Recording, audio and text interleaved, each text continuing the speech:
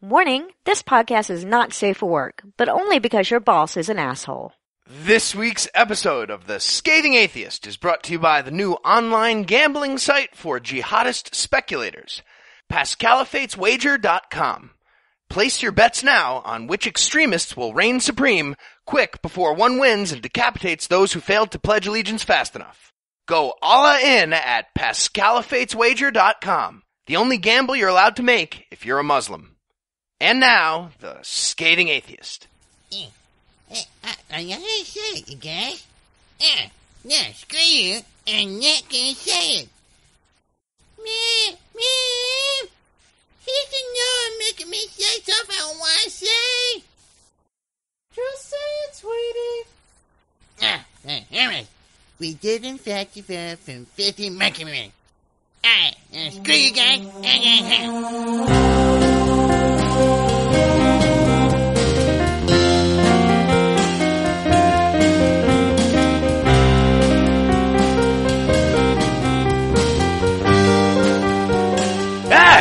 It's Thursday. It's March 19th. And how they get to Krzyzewski, I have no idea. I'm no illusions. I'm Heath Enright, and from top of the syphilist, Valdosta, Georgia, this is The Scathing Atheist. On this week's episode, Ken Ham will tell us who would win if Jesus got into a fight with an asteroid. The Lord taketh away a penis, but science gives it back. And Lucinda will join us for another fucking gospel. But first, the diatribe.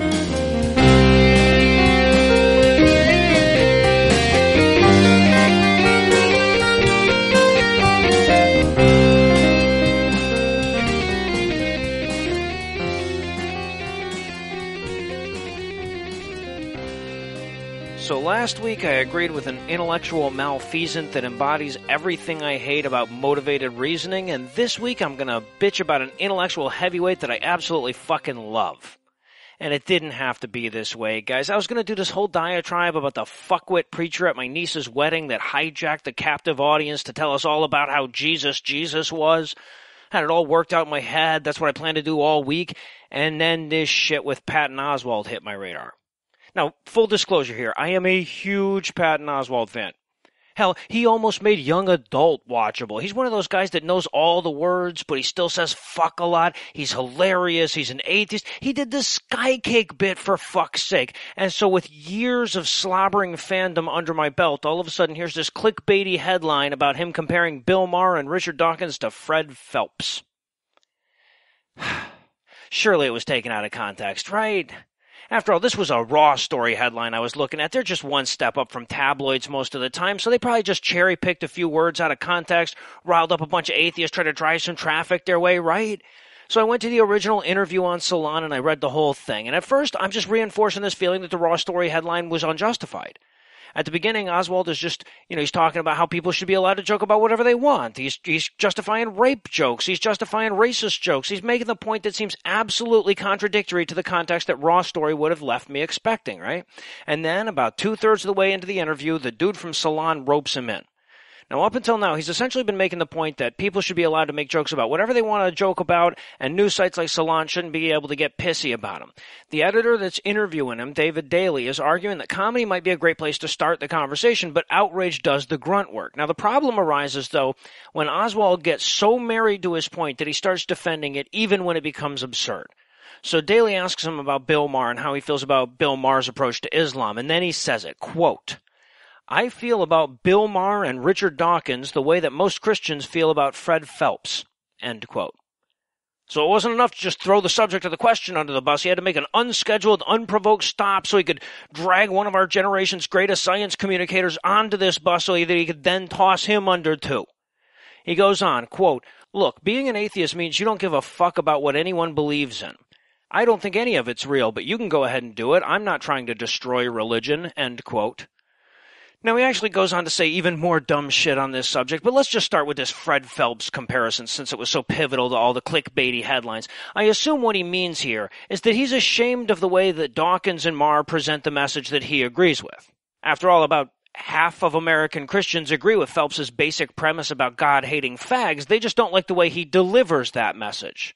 So the qualitative part of this comparison, I guess, is to suggest that Maher pointing out on his show that Muslims are responsible for way more than their fair share of religious violence is approximately as inappropriate as it would have been if he showed up at a religious funeral service with a giant Nietzsche quote on a board with a bigoted slur on it somewhere too. Those two things are about equally deserving of shame in Oswald's mind, apparently. Also, Dawkins did some unspecified thing that's also that bad. Look, I disagree with Oswald's placating, we can all just get along, demonstrably ineffective take on the promotion of rationalism. I disagree with the insinuation he's making that there's no real harm in religion, or that institutionally indoctrinating children to believe that science is their enemy is just a matter of personal preference. I disagree with the blanket get-out-of-jail-free card he waves over every manner of religious violence later in the interview by suggesting that religion can never have anything to do with it. I don't agree with the way he's defending Charlie Hebdo out of one chin and then lambasting Bill Maher out of the other, but it would be the height of bombastic bullshit to compare him to Fred Phelps because of it, no matter how much I disagree with his approach. And as to this absurd notion that proper atheism requires complete apathy towards what other people believe, that's even more insulting. What, I don't care if you don't believe that gay people should have equal rights? I don't care if you believe that transgendered people aren't really people? I don't care if you finance a worldwide child rape amnesty campaign? I don't care if you carve out exemptions in American laws that allow you to implement misogynistic policies in the workplace. I don't care if you restrict access to contraception. I don't care if you convince mentally ill people that they're filled with demons that you can exorcise. Well, fuck you and your dispassionate cowardice. I do care. And I care enough to be outraged, but to hear Oswald say it's all right to not believe all that stuff as long as you're not a jerk about it. You know, this half-ass effort to reach across the aisle is predicated on the preposterous idea that somehow we can look at God belief in a vacuum, as though religion can be divorced from all the consequences of religion. As though there was some innocuous way to base one's entire worldview on a self-contradicting lie that takes moral authority out of your own hands and places it in the hands of an unvetted steward. As though there was a harmless way to believe in God. They're talking about your Jesus. We interrupt this broadcast and bring you a special news bulletin. Joining me for headlines tonight is the man with the magic tongue, Heath Enright. Heath, are you ready to give the listeners a little oral pleasure? All right, well, do you guys think you can finish in like 53 minutes? You think you can manage that? I'm out of here, whether you're done or not, in 53 minutes. Sounds more than fair. In our lead story tonight from the Defaulter Boys file, the United States Court of Appeals for the Seventh Circuit ruled last week that there's officially no such thing as the religious liberty to refuse paying millions of dollars in damages to rape victims. You have to pay them even if you're a church. Now, you might be thinking, doesn't that mean we had that liberty for a while? Yes, it does. It really, really does. Yes. And as crazy as this might sound, the new decision is actually a reversal of a 2013 ruling that somehow existed and said the opposite. Yeah, no doubt part of the lower court's concerted effort to make the judicial guano coming from the Roberts Court seem moderate in comparison. And it might have worked. So the case applies to the Catholic Archdiocese of Milwaukee, who've managed to employ at least 45 priests accused of sexual abuse. Way to When go. it became clear to them that pedophile staffers represented a financial risk, then Archbishop of Milwaukee Timothy Dolan tried to hide about $55 million in a secret trust account. He even wrote a letter to the Vatican explaining the evil plan, calling the trust, quote, an improved protection of those funds from any legal claim and liability, end quote. Admitted. And Dolan has since been promoted to Cardinal and Archbishop of New York for his business savvy, I guess? Yeah, so for those of you keeping score at home, they signed a settlement, then they hid a shitload of money, then they declared bankruptcy so they wouldn't have to pay the settlement, then they denied the money was there at first, then they admitted it was there, but they said they needed that money for other stuff that was more important than the raped kids. And at least temporarily, the court said, yeah, you know what, that sounds reasonable. You guys seem like stand-up rape-abettors. That sounds reasonable. Yeah, so all the lawsuits kept piling up, and eventually it caused the Milwaukee Archdiocese to declare bankruptcy in 2011. And just to be perfectly clear, that means they owed shitloads of money to a whole bunch of different rape victims, and they found a way to legally default on a bunch of that debt. Yes. And then they claimed that religious liberty allowed them to refuse paying whatever reduced amount was left. And that was actually working for them until last week.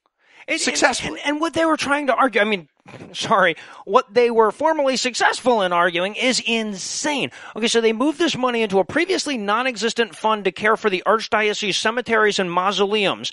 Then they declared the bankruptcy, and then they argued that money should be exempt from the bankruptcy settlement because they have the religious obligation to maintain those cemeteries, and making them pay out that money that they were going to use for that would violate their religious freedom. Cemetery was the thing they thought of that was going to be, more important than the rape. Right.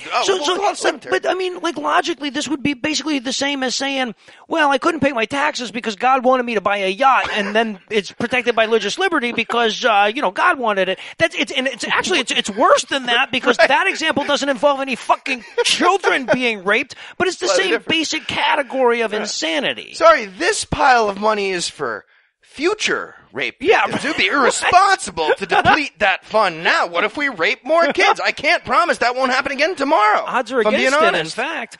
And in Jesus Can't Be My Co-Pilot If My Plane's Busted news tonight, megachurch pastor and guy who actually has the name I probably would have made up if I needed a sleazy televangelist in a novel, Creflo Dollar, decided that he didn't need his parishioners to buy him a $65 million Gulfstream jet after all, once it came to his attention that people who weren't blinded by his silky smooth Jesus spiel were also paying attention. So earlier this week, Creflo Dollar Ministries posted an online fundraiser asking that 200,000 of his followers each toss in $300 so that he could ditch his old hoopty private jet and upgrade the one that would make Jesus proud. But after a swift social media backlash, the page was either removed or raptured up to heaven. Well, I know a guy in Malaysia that can get him a much better deal than the $60 million. I like that idea. Now, Dollar, whose prosperity gospel essentially says that the more money he has, the more you love Jesus, has a net worth of at least $27 million, owns 2 Rolls Royces, a $1 million mansion in Atlanta, and a spare $2.5 million mansion in New Jersey. His lavish lifestyle and refusal to disclose how much of the ministry's money he actually pockets has led to widespread criticism, some of it in the form of congressional investigations. Oh, and he also hits his kids. But apparently in a way that's legal enough for the county solicitor general to drop charges after he went through an anger management program. So in a good way. It's like all the suspended NFL players teamed up with Bernie Madoff to create one big super criminal. Right. And became a Christian pastor. Well, quite naturally. Now, Creflo's jet-setting, child-whacking lifestyle has drawn condemnation from both inside and outside the Christian community, as his assertion that his name was never Michael Smith. When the antithetical nature of his behavior and the teachings of Christ are pointed out to him, Dollar assures his followers that if the jet sort of turns on one side, it can probably barrel roll through the eye of a needle, if need be, just kind of on the wings up. And in Jesus Saved by the Bellum news tonight, the town of Leesburg, Virginia, held a public hearing last week to discuss the formation of a diversity commission that will, among other things, attempt to foster a local government that better represents the various minority groups living in the area. Needless to say, white people in Virginia with names ending in Roman numerals weren't very happy about this, and it was argued that the government shouldn't get involved in things like civil rights. Was that really argued? That was really argued. Town council member Thomas S. Dunn II was one of those white people who disagrees with it. He claims the government had nothing to do with ending slavery and bigotry. That was actually God. Wait, so that's why we shouldn't. This dude, this elected official is arguing against civil rights on the ground that it would step on God's toes? Yeah, basically. So here's the chain of events that led to Roman numeral II's remarks. Speaking in favor of creating the commission was president of the Loudoun County NAACP chapter, Philip Thompson, who suggested that slavery might be a good example to help understand why civil rights is exactly the sort of thing that governments should be protecting. I'd say so. In response, Mr. Dunn, too, had this to say. Quote, "Shame on you, Mr. Thompson, for throwing slavery into this discussion. I don't believe that government freed our slaves. It was the hand of God." End quote. He also pointed out that Jesus had pretty much an entire testament to work with, but never said anything about a diversity commission, so that's not in there either. Ending slavery, but No, I guess that's just a minor didn't detail mention in that the either, did he? argument. Look, the very fact that somebody is against diversity precludes them being right. So, like, basically, by the time the chairman is done saying, and speaking against diversity is, well, you can just call him an asshole, you can gavel it, have the vote. So, Mr. Thompson from the NAACP has since responded publicly with a quick reminder to Mr. Dunn that it was the 13th Amendment that ended slavery. That's pretty official. He likes Then Roman numerals. He went on know to that. explain that while racial injustice is certainly less of a problem now, creating a diversity commission is probably a better strategy than God will eventually fix it, just like slavery, which exposes the craziest parts of this religious logic. If you're going to claim that God's involved with ending slavery, then he was also preventing the 13th Amendment that whole time until it did happen. Yes, and he's got to be blamed too. And his book works for both sides. If abolitionists and slave owners were both using the Bible to justify their thing, why would you think that's a good thing about the Bible? Yeah, hard to believe anything good would come out of that book. And in Derp Impact news tonight, Ken Ham assured his flock this week that they wouldn't need Bruce Willis and his ragtag team of actors that owed Michael Bay a favor, because if any asteroid ever thought about destroying the Earth, Jesus would fuck that space rock up. Citing the fact that there's this book, Ham explained in a recent blog post that, quote, the Bible has already told us how things will end, with judgment from God when Jesus Christ returns to the earth, end quote. But then why wouldn't Jesus block the asteroid that killed his pet velociraptor way back when? That would have made there was sense. No way back when. Adding yet another notch to his lifelong effort to provide examples of why religion is a bad thing, even if you subtract out all the violence, Ham is discouraging humankind from mitigating real threats in an effort to focus on pretend ones. And granted, being destroyed by an asteroid isn't at the top of the list of things that rational people should fear. That would be religious people, but it's still a very real risk, and tainting the minds of American voters into thinking that researching this risk is anti-Christian will no doubt have real-world consequences. Okay, forget the asteroid then. Being destroyed by a nuclear holocaust is at the top of that list. Don't care what a pre-fission book says about it. We're probably going to want to avoid that and look into it. Well, right, and he kind of addressed that too, because while the article focused on the asteroid scenario, Ham was careful to point out that all scientifically plausible scenarios about the end of life on Earth are fanciful ivory tower evolutionist mumbo-jumbo. So don't worry about that majority of participants in American democracy. All realistic disaster mitigation strategies are a waste of money and the work of the devil. And quick, before one of us makes a terrible asteroid pun, we'll take a quick break and toss things over to the lovely Lucinda Lugeons. Yeah, quick. A man wrote the Bible. A whore is what she was. If it's a legitimate rape, it makes her a slut, right? Cooking can be fun. Hey, I'm proud of a man. This week in misogyny. The biggest challenge in putting together this segment every week is that if you want to talk about misogyny, you're going to find yourself talking about violence against women, which is hard to talk about for most people one way or the other, but it's especially hard to talk about in the context of a comedy show. Because let's face it, violence against women is never funny, even when the violence comes in the form of duct taping a woman up and drawing penises on her, which is definitely not funny. Unfortunately for the idiot that did it, that didn't stop him from citing the hilarity of the whole thing as defense against accusations of battery.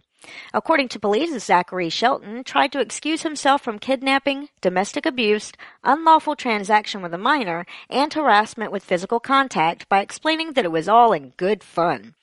This story pisses me off on so many levels, obviously. And while the physical and psychological trauma the victim went through is at the top of the list, I'm also pissed off on a professional level that someone would use dick jokes for the powers of evil. I guess all we can do is hope that Zach winds up in a prison full of inmates with a sense of humor similar to his own. So for the record, in case I didn't make this perfectly clear before, I'm 100% against duct taping people and drawing dicks on them. Although I have to admit that if there was an exception, and there's not, but if there was, it might just be Kansas Governor Sam Brownback, who explained that denying women access to contraceptive care was all part of his recipe for economic growth in Kansas. Still angry over having a surname that arose due to his family's genetic propensity for spastic ass-wiping techniques, Brownback explained that banning abortions after 20 weeks just made good economic sense, damn it. Quote, one of the big problems we have in this country is that we're not forming enough families, and that is hurting our economic work. End quote. So yeah, the big problem in America is the underpopulation. Got it. Must be why Brownback is so pro-immigration, huh? And finally, tonight I want to nominate Lebanese TV host Rima Karaki as my ovarian badass of the week. I wanted to talk about this story last week, but we had the whole International Women's Day thing going, and I figured one way or the other Karaki would still be a badass this week. So what earned her the honor? Well, while conducting an interview on Lebanon's Al Jadid TV, she got fed up with her guest rambling like a drunken uncle's family reunion confessional and politely asked him to hurry it along and get to the point. At which point he completely lost his shit and acted like she just demanded a fucking testicle. After telling her to shut up, demanding that he be respected, and telling her that it was beneath him to be interviewed by a woman, he told her in no uncertain terms that he would talk about whatever the hell he wanted to talk about, and he'd talk about it as slowly as he cared to. And while she had to admit she couldn't stop him from babbling, she could damn sure stop broadcasting it. After trying fruitlessly to get him to shut up long enough for her to explain that the commercial break is a couple minutes away, whether or not the person who tells him that has a penis, she cut his mic and quite badassedly ended the segment by explaining that there was going to be mutual respect or there wasn't going to be an interview. Go Rima. So, with a rare chance to end this segment on a high note, until next time, I'll hand things back over to Noah and Heath. Thank you, Lucinda. And in Mo Llama Mo Drama news tonight, in an effort to usurp the influence of his office after he dies, the People's Republic of China has ordered the Dalai Lama to reincarnate. Do it now! That's right. The secular government of the world's technically least religious nation has issued an official state declaration demanding that the Dalai Lama be reborn in accordance with Tibetan custom. Which is the Chinese government's really nice way of saying, kill yourself and come back like you promised, or we will do it for you. Pretty much. Now, a quick bit of background here. New Dalai Lamas are chosen, or found, if you believe in bullshit, by a team of high lamas in a ceremony that includes consulting an oracle, noting which direction the smoke of cremated ashes blows, and meditating by a sacred lake. So yes, at times, it's literally a farcical aquatic ceremony. Prospective Dalai Lamas are then asked to identify personal articles that were used in a previous life, and if they pass that extraordinarily easy to randomly ace test, people that knew the previous Dalai Lama are then asked to determine if the candidate is a legit reincarnation based on no established criteria whatsoever. So, in summary, a bunch of zealots go pick a random 3-year-old and make him their supreme spiritual leader. How do you even parent a 3-year-old reincarnation of an enlightened Buddha? Go to your room and sit quietly in the... Wait a minute. That's what he wants us to tell him. Stand right here and throw a loud tantrum this minute. It's really confusing. Now, Tenzin Gyatso, the reigning Dalai Lama who has held the office since he was able to shit on the big boy potty, isn't a complete fucking idiot and thus likely recognizes the absurdity of such a system. Also, he undoubtedly realizes how easy it would be for a government like China's to corrupt it, which has led him to make repeated public proclamations that if he does reincarnate, it won't be anywhere near China, Tibet, or any other totalitarian state.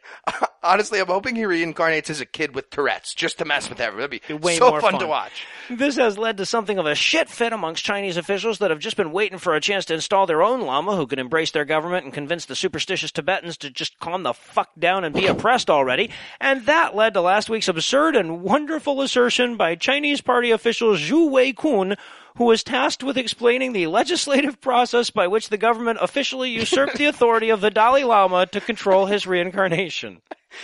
And in Lord E. Vader news tonight, the government of Panama City Beach, Florida, has removed the tax-exempt status from a so-called church after investigations revealed the property owner, Marcus Bishop, was clearly moonlighting the venue as a nightclub in the popular spring break destination. By day, the building is purportedly a house of worship called the Life Center, a spiritual community. But they were also hosting rave parties 7 nights a week under the name Amnesia the Tabernacle. Apparently, their enormous banner and neon-lit ATM installed out front weren't as inconspicuous as they hoped, and the authorities caught on, taking away tax privilege.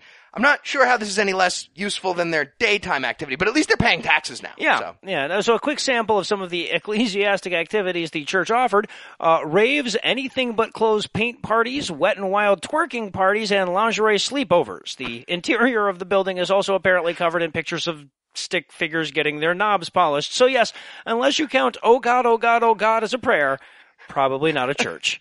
So that should put a nice little dent in the $85 billion in annual lost revenue due to religious exceptions. Yeah, that pretty much a problem covers Mr. it. Bishop's been helping cause for a while now. For example, when he was sent a property tax bill for his 10,000 square foot house in 2004, he refused to pay, claiming the parsonage exemption. And looks like he was evading income taxes as well.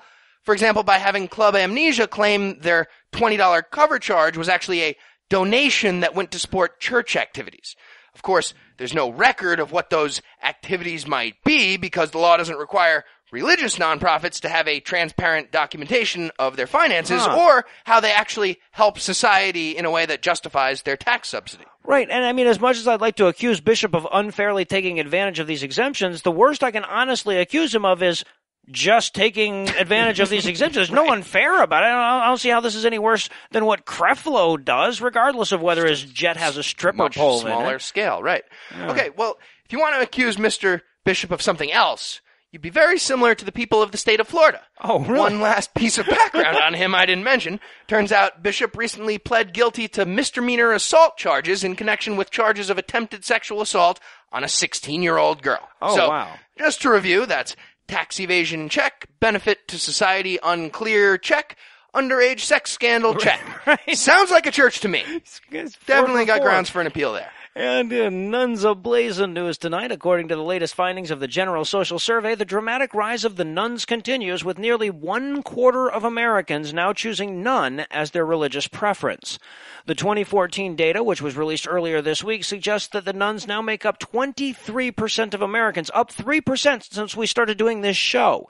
Worth keeping in mind that 1% growth here means about 2.5 million people. That's a big fucking number. Watch out, idiots. Pretty soon we're going to start imposing nothing on you. Yeah, just as you always feared.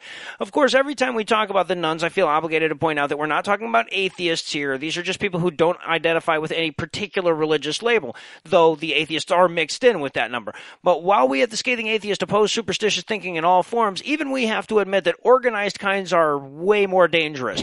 And if nothing major changes in the trends, by the way, the nuns will be the largest religious preference in the nation in another 2 years.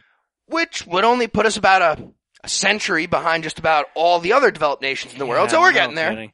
And in Bubble Stubble Moil in Trouble news tonight, it's time for another good idea, bad idea. Good idea, don't mutilate genitals. Bad idea, all the other choices. Right, do. Despite this seemingly obvious policy, several of the world's religious traditions insist on ritual removal of certain pieces of certain genitals, including, but not limited to, penis foreskins, and also something called the female clitoris. Never heard of it. Doesn't matter. It's a bad situation. Well, okay, but what if an old bearded man in a silly hat sucks on it afterwards? Because that seems like that would cancel out the creepiness, at least to some extent, right? A little bit. So these rituals are especially problematic when they're conducted in unsterile environments, like herpetic rabbi mouths, Yeah, right. without real doctors around. And many would argue they're kind of crazy with doctors too, regardless of the location, honestly. Either way, as a result of these barbaric practices, hundreds of botched circumcisions happen every year, with some of those requiring entire genital amputations. Wow. This is depressingly prevalent among certain groups in South Africa, where tradition dictates that 18-year-old males get their penis mutilated by not a doctor as a passage to manhood. However, there is a little bit of good news. Thanks to some uncutting-edge research by a surgical team in Cape Town, an unnamed South African man has recently been hailed as the first successful recipient of a corpse penis transplant to correct a circumcision-related amputation. Wow. And just for the record, the new penis comes complete with foreskin. So that was Does nice. that mean they have to do it again? See, no, I was reading this headline, I thought that when CNN replaced Larry King with Piers Morgan, that was the world's first successful penis transplant, but I guess that doesn't count. Maybe it wasn't successful. Now, It again, could still be rejected. I'd feel a lot better if these doctors didn't need to exist at Yeah, all. right. And Dr. Dimitri Erasmus, chief executive of Cape Town's Tygerberg Hospital, agrees with me on that. According to Erasmus, quote, I think people mustn't lose sight of the fact that this particular problem should actually not be addressed through such a procedure. It should actually be prevented in the first instance. End quote. Exactly. Kind of better way at. But the work they've done is fantastic nonetheless, so we'd like to help them out with some names and slogans for their new business. We'll need 30 seconds on the clock. Ideas for the Botched Circumcision Medical Center. Go. All right. We could call it the That's Not Mayo Clinic, home of the world's finest spermatologists. What about, Dickory Trickory Doc? Spare the rod, spoil the child, foil the moil. Or maybe Peter Sinai, getting you back into the members-only club in no time. What about labia of Arabia, Suniversal, Puniversal Swelth Care? Like a good tarp, we've got your Stitcher's Mound covered. Oh, wow. Maybe John Chopkins? You bob it, we swab it? How about the Chub Nub Flub StubHub Subway, home of the 5-baller footlong? Nice. I had a rhymey one, too. I was going to go with Taint Mary's, where a load flowed through a well-sewed chode node. Maybe FG Emblem Health, FGHMO. We'll sew your clit back on, but you'll probably have to tell us where it goes. A little to the left. How about the Sartorial Bone Fettering Answer Research Center? Got it all in there. The penis mightier than the sword? Think again. All right, what about $6 million manhood? We can rebuild it. Better, longer, laster. We have the technology. And comforted, I guess, by the fact that medical technology has taken us one step closer to an automated go-go hard-on Inspector Gadget penis. We'll close the headlines for the night. Heath, thanks as always. And when we come back, Lucinda will join us in learning that at this point the Bible is clearly just fucking with us.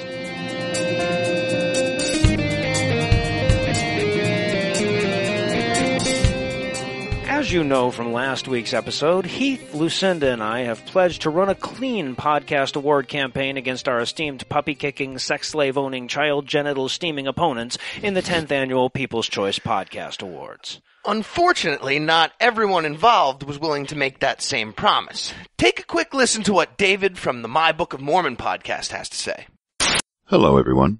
This is David Michael from the award-winning My Book of Mormon podcast. It's come to my attention that some of you may still be torn on which show to vote for in the 2015 Podcast Awards Religion Inspiration category, so I've decided to create this public service announcement to help clear up any confusion.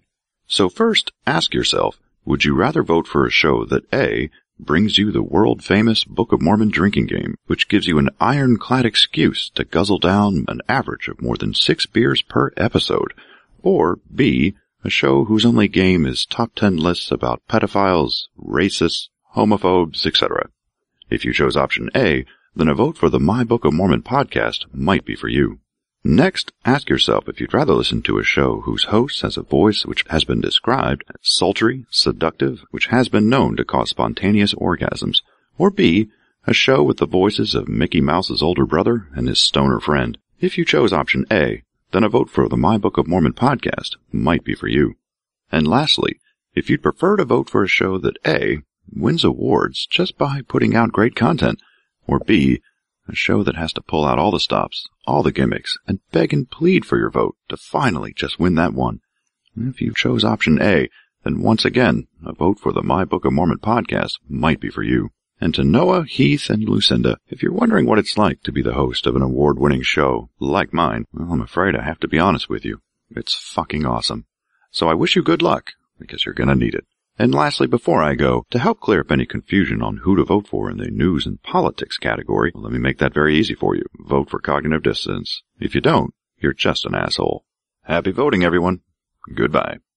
Now, I'm not sure if I'm Mickey Mouse's older brother or the stoner friend, but for the record, Heath and I have volunteered to be tested for voice-enhancing steroids as a condition of our eligibility for this award, and despite repeated requests, David still refuses to mail us a jar of his pee. I think that's one of the only piss tests I'd possibly pass right now. Anyway, well, I'm sure that by the 6th beer, his show seems very attractive to everybody. You know who else wants you to drink at least 6 beers? Date rapists, that's who. Exactly. I'm not saying he... Also worth pointing out that the award David is so stoked about his podcast winning is called the Brody Award, which is so prestigious that when you look it up online, Google assumes you're looking for the Good Sportsmanship Award for Women's Curling. Seriously, I didn't make that up. When you Google Brody Award, it gives you the Good Sportsmanship for Women's Curling. So either his podcast won that, or it won something that Google considers to be even less significant. Did you mean the less manly version of the Lady Bing trophy? Yes. And you'd be forced to say, no, I actually meant something far less significant than that was mistaken for that by Google. Yeah. We're all very proud of you, though, David. But he's not the only one who's cast aside cordiality in favor of a cutthroat campaign. Here's what Seth Andrews, host of the Thinking Atheist podcast, is telling the world. Would you entrust your children's future in third-rate, poor-taste podcasts? What would the future look like if Heath were to continue on his march of destruction unhindered? Can anything good come of a podcast where the host, no illusions, can't even afford a haircut? I deplore you, dear voters, boycott this Scathing Atheist podcast, and under no circumstances cast your vote for them at podcastawards.com. Please, someone, think of the children. More thinking, less scathing. This political style attack ad was written, paid for, and endorsed by Seth Andrews of The Thinking Atheist. Vote for The Thinking Atheist at podcastawards.com. Obviously, there's a lot to unpack there, but I'd like to answer a few of the allegations leveled against myself and Noah's self. First of all, it's not that Noah can't afford a haircut. It's that he chooses to afford drugs like crystal meth instead, or whatever. Exactly. Very Precisely. active choice on his part. And as to Heath's so-called march of destruction, I think it's clear to anyone paying attention that he's never going to get enough Energon cubes to complete his master plan. So I don't even know why Seth would bring it up. Yeah, everybody go on thinking that. But we'd like to draw your attention to what you might have thought was a simple error in word choice. I deplore you, dear voters. I'm sorry, Seth, what was that? What'd you say? I deplore you, dear voters. I deplore you. I deplore you. Deplore you. I deplore you, dear voters. Now, sure, it's possible that he meant to say implore you. Hell, it's possible that Adam Reeks of the Herd Mentality podcast wrote a hurried script that Seth graciously agreed to record at the last second during a mad dash Australian tour whilst jet-lagged and hungover. But it's also possible that it was a Freudian slip and Seth is accidentally admitting that he hates you. And do you really want to vote for somebody that hates you? We at the Scathing Atheist don't hate you. Which is only one of the many reasons you should vote for us every day at podcastawards.com. And now, back to your regularly scheduled dick jokes. The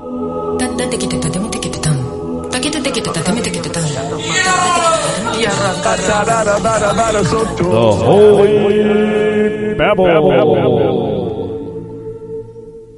Luke. Just dissimilar enough from the first two Gospels to provide a completely irreconcilable account of Jesus' life, yet just similar enough to the first two Gospels to maximize the repetitive tedium. But if you just can't get enough of Jesus misidentifying the properties of a mustard seed or eating dinner with a week's worth of shit on his hands, this is the Gospel for you. As are the other three, because they're all exact same pretty much stupid stories. Except, again, irreconcilably different. And joining us once more to try to squeeze yet more dick jokes out of the material we've already been through twice and still have to go through once again is my lovely wife, Lucinda. Lucinda, thanks for not divorcing me yet over this segment. Oh, don't worry. It'd take at least 33% more Gospels than this to get my lawyer involved here. This is getting scary. So before we go any further down that road of thought, let's dive right into the Gospel of Anakin's kid. So first of all, we learned right away that Luke is a much better writer than these other folks. For a minute, it's almost like you're reading a book that was put together intentionally. Yes, but only for briefly. A minute. Yeah. Right. Because after that, it's just clear that whatever person wrote the opening verse in a radically different style than every other part of the book was a better writer. Yeah, exactly. So we start off with some John the Baptist origin story, and that was kind of nice because, like, I felt like he was the Boba Fett of the first two Gospels. It was nice to get a little more flashback with him. It's kind of like that, but instead of an episodic storyline, imagine if George Lucas had three of his friends all write the same book and then he released them all as sequels of each other. Yeah, and they were same all stories. approximately as good at writing as George Lucas. So anyway, John the Baptist's dad goes in, he offers some incense, and he prays that his barren wife can have a kid. We've seen this before. So Gabriel appears to him and he says, "Man, do I have a kid for you. This kid is going to be fucking awesome." It's not weird at all. But dad makes the mistake of saying, "Now, are you sure about that?" So Gabriel strikes him mute for like 9 months. Reasonable lesson. Yes. You're right. Then Gabe shoots over to warn Mary that God will be spritzing a little man juice on her in the near future. Give her a little forewarning. Gabriel has the worst job ever here. He's employed by an invisible date rapist that wants him to go admit what happened and get retroactive consent from this woman. Yeah, right. So Gabe starts trying to explain what happened. Mary gets all confused. "I'm a virgin, so I have no idea what you're talking about, man." Gabriel says, "Listen, lady, I hate to burst your bubble, but I was right there watching when you..." Wait, you know what? That works. Yeah, you just keep telling everyone you're a virgin. I am a virgin. Exactly. You are a virgin. Why are you saying it weird like that? I'm not saying it weird like that. You're saying it weird like that. You're a virgin. Then Mary goes to John's pregnant mom's house, and they squeal and praise the Lord. And then John the Baptist is circumcised, and at that point, suddenly his dad becomes unmute, and all the neighbors are amazed and excited. And then he starts praising God, and about 9 paragraphs into that, they're not as excited anymore. They're saying, we like you better mute. Really. And in chapter 2, we get the big census by Caesar. So Mary and Joseph head over to Bethlehem to scratch their initials into a rock or whatever. Right. And the whole time, Joseph's taking shit from everyone. It's super awkward. Oh, hey there, Joe. You gonna introduce us to your virginal fiance who in no way has a visibly glowing baby shape inside her belly at this exact moment? I'd like to meet exactly. your virginal fiance. And then, of course, Jesus' birth has to out-awesome John's, so we get that story again. Only this time around, the angel of the Lord shows up with 100 backup singers. That's how they describe them, and goes to the farmers that are sleeping in their fields to go praise the little hymen buster quick while they still can. Then they take him to the temple and kill some birds, just the way God likes it. Standard. Yeah. And conspicuously absent from Luke's account of the birth, by the way, is the whole, like, Herod trying to kill him, fleeing to Egypt, all that shit, gone. Not even there. Right. Right. We go straight from birth, penis alteration, and dove sacrificing to him being 12 years old and having a combination Home Alone searching for Bobby Fischer moment. Right. It's ridiculous. Nowhere. And then we get this crazy huge inconsistency where John the Baptist gets thrown in jail before Jesus gets baptized. So, according to Luke, he's just John the. Right. Yeah, nothing about eating locusts or wearing the hair shirt or baptizing the Son of God, but we do learn that John was a fiscal moderate when it came to tax policy. So that was important. It's like the C-SPAN version of Matthew. Fascinating.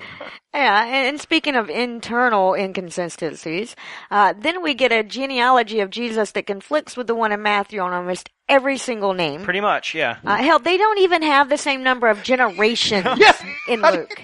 I think that part wrong. And then Satan appears to give Jesus his 3 riddles or whatever, and he goes on to tell all the people in his hometown that he's God. For which they run him out of town and try to throw him off a cliff. However, he's able to, like, roadrunner himself out of it with an anti-gravity sign, and he gets away. It wasn't entirely clear on what was going on there. Yeah, for some reason, I guess demon wrestling isn't as impressive when it's done by somebody you know. You know, everyone's sitting around there going, yeah, we'll yank those demons out of that dude, but I mean, when you talk about Jesus, the dude pissed his bed until he was like 13. I mean, we know this guy.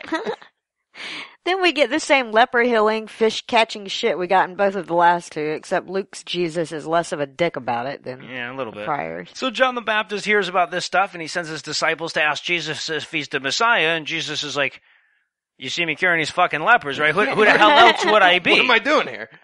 Right, then Jesus goes to eat at some dude's house, and some chick starts working his feet like she was trying to suck start him. So he forgives her sins, so she's I all right. would too. And in Luke's gospel, Jesus and his apostles have groupies, apparently. This is I believe the first time Mary Magdalene even gets a mention, and apparently her and several other women, quote, provide for them out of their resources, end quote. So just take that however you want it. Nard cream. Yeah. And then it's on to rebuking wind, parables, and demon pigs once again. I just can't get enough of the demon pig story. Everywhere. Like, no sense. It's the weirdest shit. A legion of demons is possessing this dude. Jesus is about to kill the demons, but then one of the demons says, hey, Jesus, do you mind if we become a herd of demonic pigs instead? And Jesus does it. Yeah, let's see what happens with 2,000 pig demons. What's the worst thing? Worst case scenario, they all commit suicide so we can watch it. Or, wait, is that the best case scenario? Doesn't matter. Pig demons starting now. Now. Then we get the story of the Good Samaritan. And I guess back in Jesus' day, all you needed to do to qualify as a good was not leave a naked, beaten, half-dead person on the side of the road. Not just qualify as good, but like legendarily good. Right. Yeah. So Jesus is much more of a ladies' man in this one too, as we learn when he goes to Martha's house and her sister gets on her knees in front of Jesus and stays there all night long. And Martha gets kind of mad about it. Jesus, I'm getting all this shit ready for you over here. I'm making food. Make my lazy slut of a sister help out. And Jesus says, well, she's blowing me right now, so that's obviously not going to happen. If anything, you should have been helping her this whole time. being honest, if I'm making a call on this. And is it just me, or is Jesus the world's shittiest house guest? Right. Constantly insulting his host, won't wash his hands, hogs up all the nard cream. Come on. I keep expecting somebody that invited him to dinner to say, all right, put down the goat and get the fuck out of here, you pretentious douche. I wished somebody would, yeah. And so anyway, blah, blah, blah, you're God's slave, you deserve a light beating, blah, blah, blah, I've come not to bring peace, but to make everybody get pissed at each other, blah, blah, blah. And don't get all rich and happy. Don't think that's what you My dad could show up any minute, and we're all supposed to look poor and pissed off. He's very clear. That's his plan. And for some reason in Luke, waiting for Jesus to finish a parable is like waiting for the dude to finish a sentence. Like in chapter 13, he starts telling a story about there's a farmer and he's got a fig tree and it won't bloom, so he wants to cut it down, but his servant stops him and he says, let me rub some bullshit around it, and I am dying for that to be an analogy of how to make good Christians, rub more bullshit around it, but then some crippled lady shows up and he goes all squirrel right in the middle of it and just never get back to it. Then we get one of the Pharisee guys very clearly trying to entrap Jesus and catch him violating the Sabbath on, I guess, a hidden recording device that he had. Right? Hey, Jesus of Nazareth, why don't you, Jesus of Nazareth, expend several joules of work healing this guy with the awkwardly large face goiter on this fine Saturday afternoon well before sundown, Jesus of Nazareth. And then we get the bit with Lazarus and the rich man. So we hadn't heard this one yet. So Lazarus is some bum living outside a rich dude's house with dogs licking the pus out of his festering sores. So he goes to heaven, and the rich person who wouldn't feed his dogs anything but bum pus goes to hell. And while he's burning in hell, he says, hey guys, any chance I could go back to earth for a minute, warn everybody about this hell stuff? And God says, fuck off. Nope. I already did Moses. I'm not doing that shit again. Right, and the rich guy says, but the Moses thing, I feel like it was kind of vague. I feel like if you just have somebody, rise from the dead, it'll really get your point across a lot better. And God says, absolutely not, that's stupid. Nobody's going to get involved in religion based on people rising from the dead. That's crazy talk. Right? I mean, what a bullshit way to brush off this incredibly reasonable request. Like, if the stakes of the game are burn in hell versus eternity in heaven, the least you could do is make sure everyone knows they're playing. Right. And what to expect. Also, there was a lot more tacit approval of slavery in Luke than Matthew or Mark.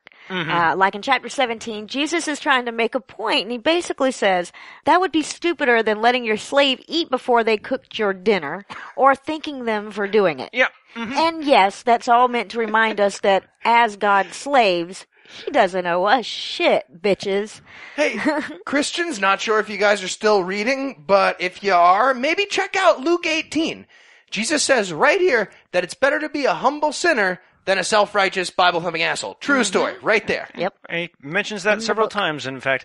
He mentions everything several times. And then in chapter 19, we get the parable about the slaves that are each given a couple of bucks, and one invests it wisely, gives his master back 10 times the money, another gives him 5 times the money, and the other one just buried the money and dug it up later. And apparently there was a risk-free interest rate in ancient Israel that all slaves are supposed to know about. Get me some points on that? Watching the market or something. Now, we've heard this one before, but I bring it up now because in Luke, it ends a little different, with Jesus clearly endorsing killing the people that don't like you. Like, he's telling this parable where the king here clearly represents God, and it closes with the king saying, quote, but as for those enemies of mine who did not want me to be king over them, bring them here and slaughter them in my presence. End quote. Luke 19:27. That's Jesus talking. And by the way, that's the end of the parable. No, there's nothing else. That's over. That's it. After that, Jesus packs up his shit and heads to Jerusalem.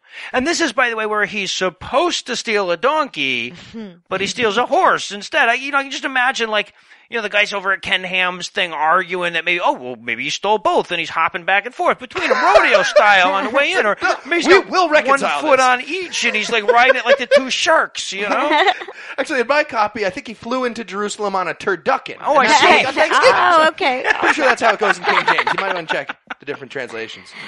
Then we find out a couple more things that Matthew and Mark forgot to mention, apparently. First of all, kind of a big deal, Judas was possessed by Satan right before he became the biggest traitor in history. They didn't mention that until now. Can't imagine how Luke verified that. I have no idea, but it's a big deal in this one. And when they're about to arrest Jesus and one of the disciples cuts some dude's ear off to stop that happening, Jesus magically heals the dude's ear on the spot. Regrows an entire fucking ear. But only one of the biographers has that detail? Really? Right? It's the ear regrowing? You guys Everyone didn't all have talked that? about the ear, In but your no one notes? else remembered Whatever, you that didn't it was... highlight that part? Also, enjoy being given a specific example of the taunting Jesus got from the guards who arrested him. It says they blindfolded him, started hitting him with sticks, and then saying, prophecy now! Prophecy, who hit you that time, Messiah? Who's hitting you? Who's hitting you? It's the funniest thing anyone said in the Bible. It was awesome. Yeah. And then we get to the snuff film portion of the program. Yeah. But now this time around, Pontius Pilate is less of an evil bastard and more of like a impotent wimp. Yeah. But he seems like dead set against crucifying Jesus at first, but then he does it anyway because he can't handle all the yelling, I guess. Yeah. Pilate actually says, no, I'm not executing this guy. I've seen no evidence that would justify crucify him. Right? No. You think? I feel like I'm going to get blamed for this if we crucify him. Maybe I'm just being. All right, good point. Yeah, nail him up. I didn't think about it that way. So they crucify him again. Joey buys his corpse for what he swears are moral reasons again. They stick him in a tomb again. Then Jesus rises, but this time he keeps popping in and out of crowds like a ghostly Waldo. Right? And then he rises to heaven and everybody goes to the temple and prays happily ever after. No, it's really interesting to kind of watch the post-crucifixion part of this narrative develop within the Gospels. I mean, we start with Mark, where Jesus never reappears at all, or at least they don't feel that's worth mentioning. All you get is the empty tomb. Then in Matthew, there's like a little hint of a risen Jesus. Now in Luke, he's eating a fish with them. He's hanging out, or he's walking to different towns. So it's like listening to a friend tell an ever more elaborate version of the car accident he was in. You know, It's like I jumped over 4 buses and then I went to Sure you did. I'm kind of pissed off, though. 3 Gospels in and nobody's stuck their fingers into Jesus' crucifixion wound yet. Right? I'm starting to feel cheated here. Come on. Pissed off. All right. Yeah. Well, it's got extra holes and everything. As much as I'm like, it's going to happen eventually, and I'm looking forward to a good stigmata thinker band just as much as the next guy, but I am still happy to go a couple Bible-less weeks before we get there. So Lucinda, Heath, thanks as always. Sure hope the next book retells the exact same story without changing anything. Because I can't get enough of this I'm gonna story read that it we've again read 3 and times again now. and again. It's fan-fucking-tastic. A fucking man. Maybe it'll be the same.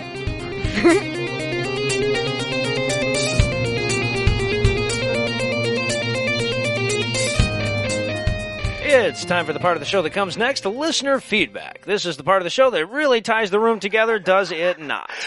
Our first message comes from Chris, who sent us an email about correct pluralization with a subject line that includes the phrase, so many clitorises. Chris writes, quote, I'm sure you guys know this and we're just too polite to correct a guest, but clitori is not the historically correct plural of clitoris. Clitoris, a third declension feminine noun, is made plural as clitorides.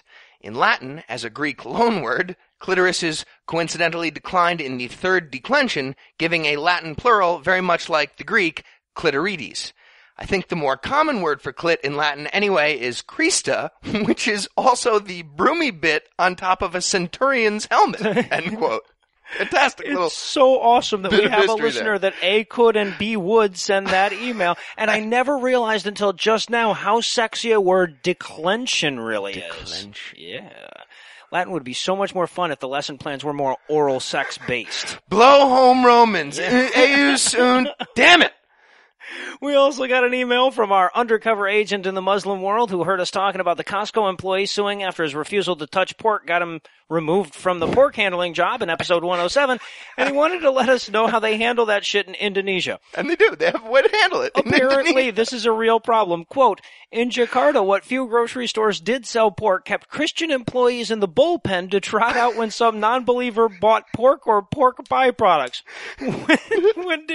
When said Christians were unavailable, the women working the register, and they were always women, would put on multiple pairs of gloves to handle the devil meat before excusing themselves after the transaction, presumably to run off in private and savor the sweet, smoky smell of sin, end quote. So yeah, Bacon. about taking religious people seriously, We also got a message from @AmandaGlow on Twitter, who wanted us to upgrade Lucinda's warning at the beginning of the show. Quote, Christ, guys, your podcasts really need some notification that my headphones aren't properly plugged in. Extremely important. Yeah, sorry if we accidentally crowdsourced that one for you. And finally, we got more than a dozen emails, Facebook messages, tweets, etc. asking us how soon we were going to have Eli on to review Do You Believe, the new film by the makers of God's Not Dead, which debuts the day after this episode. And the answer is as soon as humanly possible. Again, We're seeing the premiere. Yeah. Eli has assured us that he purchased advance tickets more than a week ago, so he's definitely seeing it too. So, barring an unforeseeable natural disaster, that review will be featured on next week's show. Yep. No doubt about it. Heath and I, of course, will be catching it on opening night with the Mullet crowd here in lovely Valdosta, Georgia. And knowing that, several of you have also wished us good luck and a safe return. We appreciate that. And we want to assure you that we're taking every possible precaution to avoid a righteous lynching, which brings us to our top 10 safety tips for atheists attending opening night of Do You Believe in the South like we are. All right, number 10. Make damn sure your headphones are properly plugged in. Very important. Oh, man. Number 9. If you're gay, make sure you wear a Confederate flag over it so nobody can tell. Number 8. Drape it right over the gay. You can tell which parts you're supposed to laugh at, as all the other parts will be funny. Number 7. Something I've learned along the way. Do not refer to other audience members as your Judeo-Christian friends loudly and repeatedly. Yeah, they'll catch on. Number 6. If anyone asks what church you go to, just say anything with tabernacle or hill. That'll satisfy them. That'll shut them up. That'll do it. Number 5. Leave your ironic hipster turban at home that night. Not as funny as you think. If I have to. Number 4. They really are going to say grace over their popcorn. Be ready to not laugh. Be prepared to take that seriously. Number 3. Do not picture Eli Bosnick taking over for the lead actor. Do not do that. Also, don't admit you know anyone named Eli Bosnick. Pretend the name doesn't even ring a bell. Number 2, know your rights. They can't kick you out just for laughing at inappropriate parts. We found that out. They'll try, sure. but they cannot do it legally. And number 1, don't take that call from Planned Parenthood. And if you do, don't sound excited.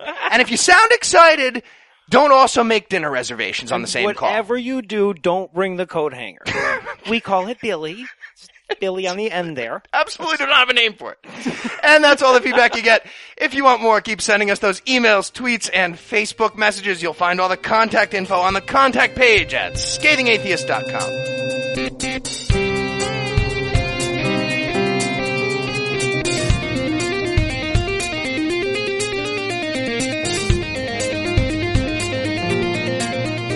Before we burn the bridge behind us tonight, I wanted to beg you to vote for us again. I promise this is the last time I'll end an episode of this show asking you to vote for us in the podcast awards for at least another 48 weeks, but we're in the crunch now, so if you haven't taken the time to vote for us yet, please go to podcastawards.com and cast your vote right away. And if you have voted for us, please do so again, since you can vote up to once a day through Tuesday the 24th at 9 p.m. Eastern. And remember, they'll email you a verification, but you have to click on the link in the verification email or your vote won't count. Anyway, that's all the blasphemy we've got for you tonight, but we'll be back in 10,022 minutes with more. If you can't wait that long, be on the lookout for a new episode of our sister podcast, The Skeptocrats, debuting at 8 a.m. Eastern every Monday morning. And don't forget to pick up a little bonus nugget of Scatheism or two that you can find by liking our Facebook page and following us on Twitter. Obviously, I need to thank Heath once again for being Mickey Mouse's older brother to my stoner friend. I also want to thank Lucinda for suffering through both the Bible and my insane work schedule for the sake of this show. I want to thank David Michael from My Book of Mormon for hopping on board with our skit despite me reaching out to him at the last second. Awesome guy. I wish him all the luck in all the non-podcast award-related parts of his life. Also wanted to extend a huge thanks to Seth Andrews of the Thinking Atheist podcast for being a part of the show tonight as well. Very awesome of him to do it despite being insanely busy touring Australia at the exact time I asked him for the sound clip there. If by some strange oversight you haven't checked out his podcast yet, of course we'll have links for it on the show notes for this episode. And if you'd like to see him live along with Ron and Matt Dillahunty and you happen to be near Melbourne or Perth, I believe there are still a few tickets remaining for the Unholy Trinity Tour Down Under. We'll have more information about those stops on the show notes as well. But most of all, of course, I need to thank this week's most goodest people: James, Robert, Orm, Tim, Mark, Bo, Doug, Neil, Jeffrey, Joe, Elsa, Other Tim, and Randall. James, Robert, Orm, and Tim, who are so sharp they make an X-Acto knife look like a wiffle ball bat. Mark, Bo, Doug, and Neil, who are so well endowed they make a wiffle ball bat look like an X-Acto knife. Jeffrey, Joe, Elsa, and Other Tim, who are so bright they've been named honorary globular clusters. And Randall, whose cock is so massive that it took me several weeks to compliment it, as I've been searching for the other end of it this whole time. Together, this baker's dozen of sugar-coated, deep-fried badasses have helped us put a down payment on the years of therapy we'll need to overcome the psychological torment of suffering through this dumbass Jesus book, whilst simultaneously simultaneously getting me ever closer to being able to afford a haircut. If you'd like to contribute to our well-kept and relatively sane fund, you can make a per-episode donation at patreon.com/Scathing Atheist, or you can make a one-time donation by clicking the donate button on the right side of our homepage at scathingatheist.com. And if you'd like to help but the damn ball just won't land on red, you can also help us a ton by leaving us a 5-star review on iTunes, Stitcher, or your podcast rating vehicle of choice. If you have questions, comments, or death threats, you'll find all the contact info on the contact page at scathingatheist.com. All the music used in this episode was written and performed by yours truly, and yes, I did have my permission.